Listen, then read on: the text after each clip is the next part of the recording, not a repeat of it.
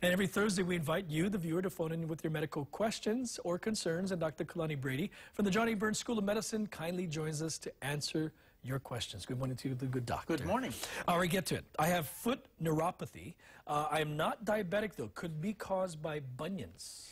Probably not. Ron, neuropathy or numbness or aching or pain in the feet can be caused by many different things. Diabetes is one of the most common. However, there are many other reasons for neuropathy, and I would encourage this patient to go in with his or her doctor and go through a workup to find out what the cause is. Then you might be able to treat it effectively. Okay. My husband has left shoulder pains. X-rays show the bad arthritis. 2 recommendations are therapy and surgery. What do you think?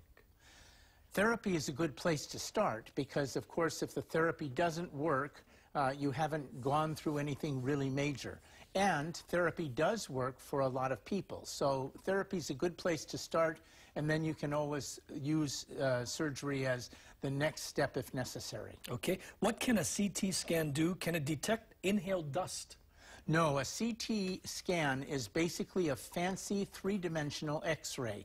So it looks at bones and it sees organs to some extent, but bones is really where a CT is the best, and it can't inhale dust. It can't detect. Speaking of CT and the CAT scans, what is the difference between tendinitis and arthritis? The CAT scan shows arthritis, but the MRI showed tendinitis. The patient can have both, Ron. The CAT scan can detect, of course, arthritis, and then MRIs, which stands for magnetic resonance imagery, basically looks at organs and tissues, and so tendinitis actually is one of those things that MRIs can pick up. Okay. How many days will it take for my immune system to be back to normal and not compromised by the MMR vaccine? 0. The MMR vaccine is a basic way to boost the immunity of the body, and it doesn't compromise the immunity when it does so. Okay, all the time we have, but can you come back in about 25 minutes? I'll be here. Lots of questions today. Thank you for calling it in. Good to see you. Good to see you.